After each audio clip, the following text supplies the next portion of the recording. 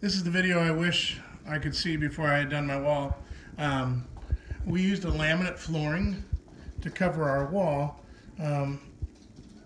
because it's hypoallergenic. It's all new materials. There's no risk of bugs or mold or anything like that in there. So I wanted to point out a couple things that that we kind of figured out along the way. Most boards will snap in like normal, you know, and you trim them. We trimmed around our TV bracket, as you can see, and then you cut them to length. They snap in.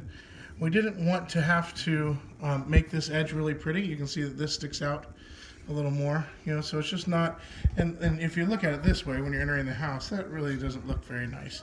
So I used PVC J trim. That's what it looks like installed. Okay, and I painted it the right color before I put it on. And to preserve the gap, I used the sheetrock shim. So this is a thick cardboard. That's all it is. It's literally cardboard. So, and then I used tape to make a pull tab, because otherwise you can't slide it out. It'll just tear off inside. So that will preserve my gap.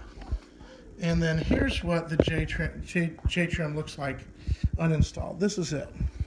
So I've got my corner mitered, but it's just this. Now they make it in metal, and I wanted it in PVC so I could paint it. So you can see that it comes white, threw on a coat of gray, and so that'll just go over that edge.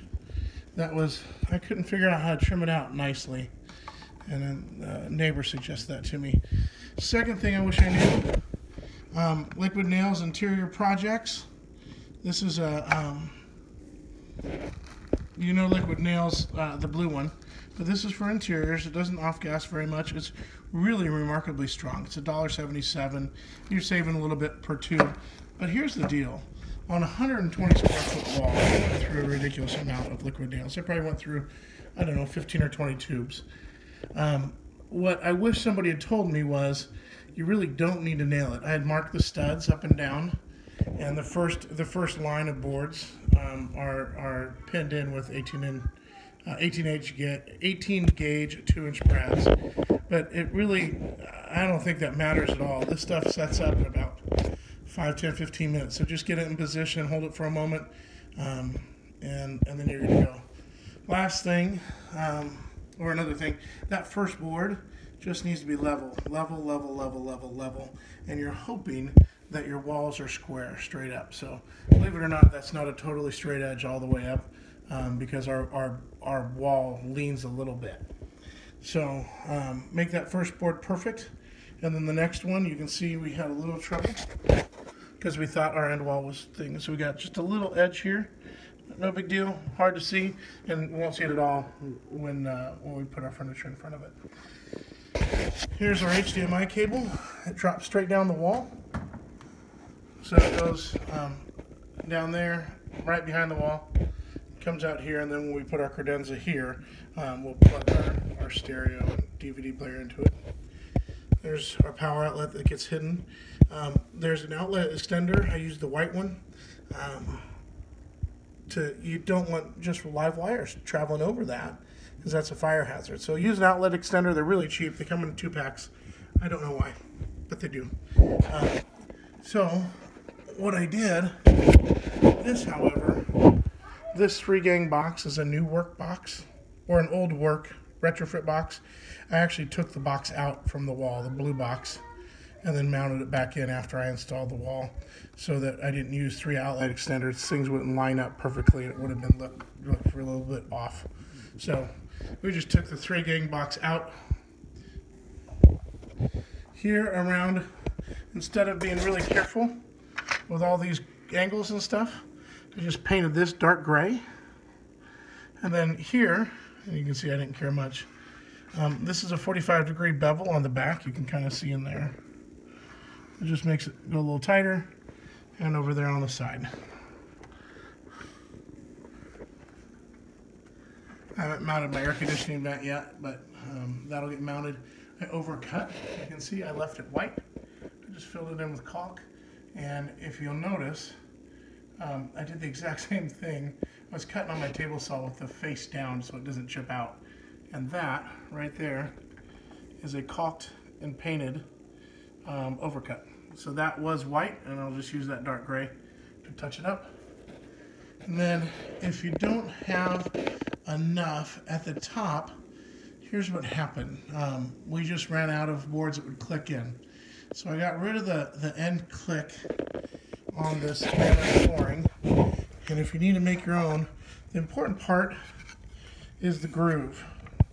It sets into the wall. But that I just cut off and I chamfered it to match everything else, and I used a black Sharpie. Now the black Sharpie comes in handy as well here. I did this on the table saw, and you can see how nicked up that finish is. So get your black Sharpie. Looks a little strong, don't worry. It's hard to do this looking through the phone. And we'll just do that. And cover up all your white. Then take a rag and just wipe it off. And on the wall, you'll never even notice that. It looks really bad right here, but it's up high, and it'll will not look bad. So these are all custom cut like that. None of them have the locking edges that they should have. So same thing right there. So that piece goes up next. You can see up in that corner. So let me just show you how great this Loctite or this construction adhesive is. So again, Liquid Nails Interior Projects, and you'll see why I went through a lot of it. But I don't have to nail it on my wall.